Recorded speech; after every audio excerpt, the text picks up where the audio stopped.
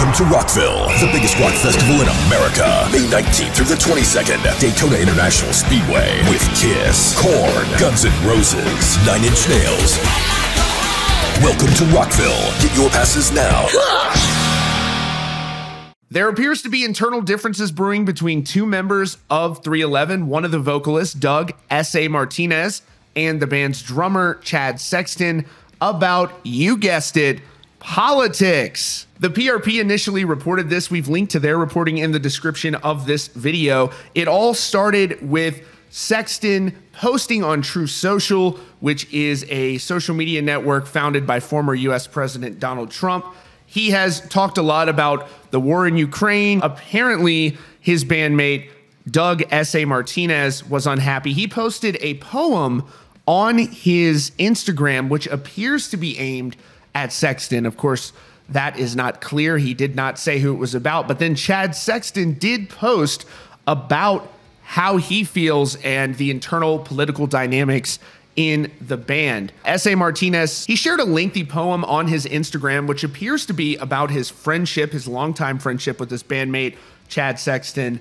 And in part, it reads, "Somewhere the wires got crossed, and now I feel light years lost from a real world cuz how the fuck can that dude I knew ride for war? And how the hell do you love someone who prefers to be feared? In some parallel universe, that dude snatched a dream catcher from a co-ed rear view and is still running wild.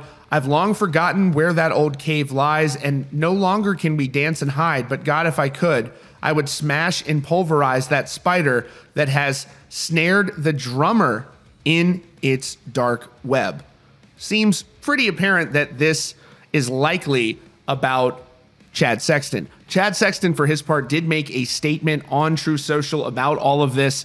He said, "Love and understanding comes along with understanding people can be wrong. It doesn't mean they're bad people. Everyone makes mistakes. I was just basing info off my very good friend whose wife is from Kiev and whose dad was a 3-star general in World War II there. They have a very interesting history. Sorry if I offended you. I'm not an international expert by any means. I think war is horrible. Hopefully we can move on from this now. You've spent all day on it." He continues, "None of us want the ugliness of war. Thanks for your support over the years. I hope my apology was enough for you to forgive. The whole world needs more forgiveness instead of harassment, division, and hatred. Our band has always had differences in opinion on worldview, politics, and even musical styles.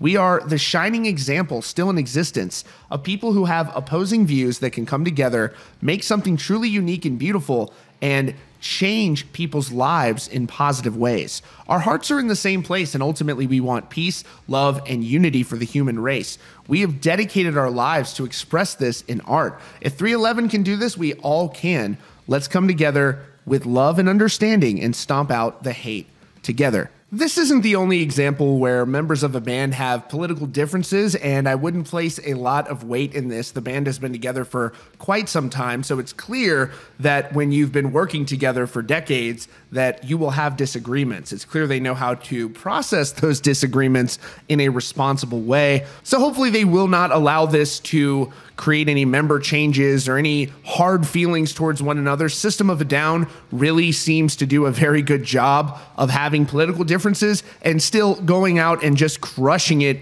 on stage and putting on amazing performances. Anyways, let us know what you think in the comments as always. That's your latest update from Rockfeed. Be sure to click the subscribe button and the notification bell so you don't miss out on future stories. Check out the recommended videos on your screen and visit rockfeed.net for more.